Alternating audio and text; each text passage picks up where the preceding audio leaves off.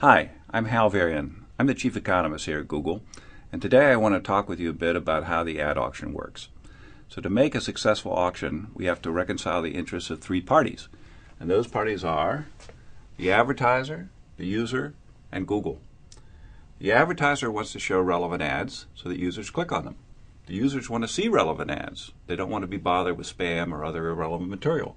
And Google wants to make a good experience for both the advertisers and the users so they come back and use our services in the future. Now that we understand the motivation of the players, we can look at how their actions are reconciled in the auction. So I'm going to do a very simple example to start with. It's a case where there are three slots, so three positions where ads can appear, and there's four bidders who are competing for those slots. What happens is every time a query is made on Google, we run an auction. And the auction is an auction for clicks. So advertisers only have to pay when they receive a click. In this particular case, we have our four advertisers with different bids: 4, 3, 2, and 1. And the ads are ordered in terms of those bids. Highest bidder gets the first position, second highest bidder the second position, and so on. They don't have to pay their bid when they receive a click. They only have to pay the bid of the advertiser below them. So in this particular case, we have the first advertiser bidding $4, but they only have to pay $3, which is the bid of the second highest advertiser. Same thing for advertiser 2 and for advertiser 3. So in this way, each advertiser can bid their maximum willingness to pay, but what they have to pay is just enough to beat the competition. So I told you that was a simplified version of the auction. Let's try to do something a little more complicated. What's left out of the example I just gave was the concept of ad quality. So remember, users want to see relevant ads, advertisers want to present relevant ads to users, and Google wants both users and advertisers to have a good experience so they come back and continue to use the system. So what we're concerned with at Google is making sure that the ads that are shown to users have a high ad quality. So what is quality score? So there are three components of the quality score, and the biggest one by far is click-through rate. By allowing users to vote with their clicks, we have millions of people who are helping us decide which ads are best for each search query. Google's philosophy has always relied on user feedback as a key driver of decision making. So using click-through rate and quality scores is our way of incorporating that feedback into ad serving. Relevancy is the second largest component of quality score.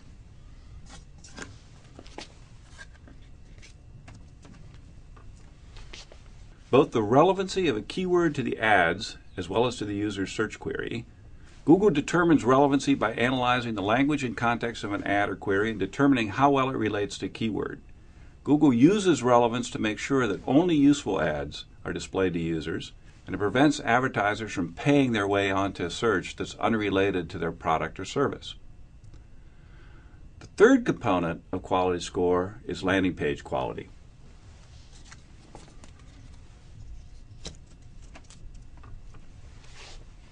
An ad is only useful to a user if the landing page that it leads to helps them find the information they're looking for. A high-quality landing page should have relevant, original content, be easily navigable with quick load times, a minimum pop-ups or pop-unders, and be transparent about the nature of your business, how your site interacts with a visitor's computer, and how you intend to use a visitor's personal information.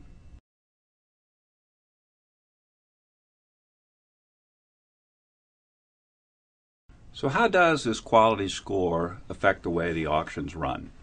What we do is we have a concept of ad rank. And ad rank is going to be the bid of the advertiser times the quality of the ad. So in this particular example, I've got four advertisers. They're bidding 4, 3, 2, and 1. And the ads have different quality. In this case, it's a quality of 1, 3, 6, and 8. So to determine the ad rank, we just multiply those two numbers together.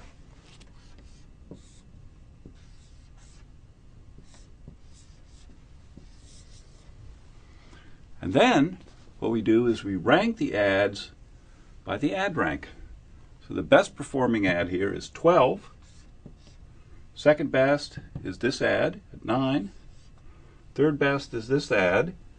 Then up here, the advertiser is bidding 4 has such a low quality that it doesn't get shown at all.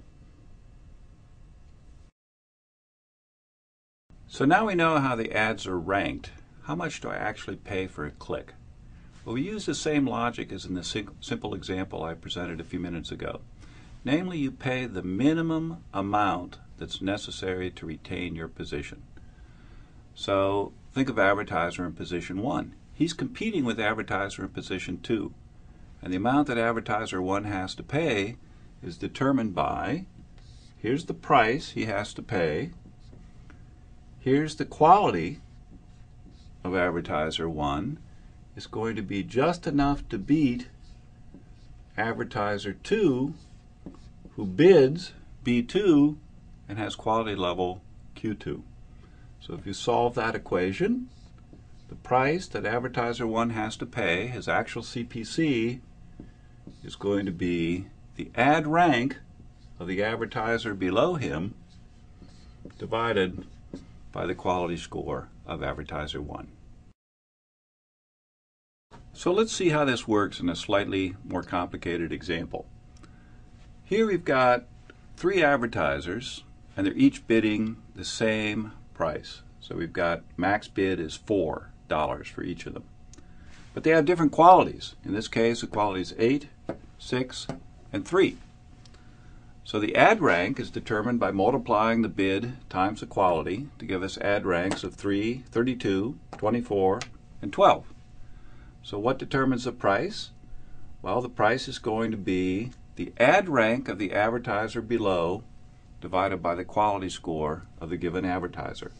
So in this particular case, it's going to be 24 divided by 8, or 3. In this case, it's going to be 12 divided by 6, or 2. And finally, for the last advertiser, in this example, there's no advertiser below the last advertiser, so the price this person ends up paying per click is just the minimum price that's determined for that auction. We can use this example to illustrate an important point. What happens if an advertiser increases their quality score by having, for example, a more relevant ad? Well, take advertiser 1. Suppose his quality score goes up to 10. Then his ad rank is going to go up to 40. What happens to his price, the price that he has to pay per click? That goes down to $2.40. So by increasing your quality score, you can decrease the price that you have to pay per click. So why do we use ad rank in this way? We'll go back to the ecosystem that I talked about at the beginning. Makes users happier because users get to see more relevant ads. Makes the advertisers happier because the advertisers are showing more relevant ads, ads that are more likely to get results from the viewers.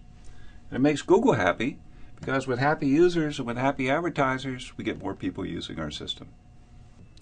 I hope that this discussion has helped demystify the Google ad auction. If you have any further questions or want to see additional material, go to adwords.google.com/support. Thank you for your attention.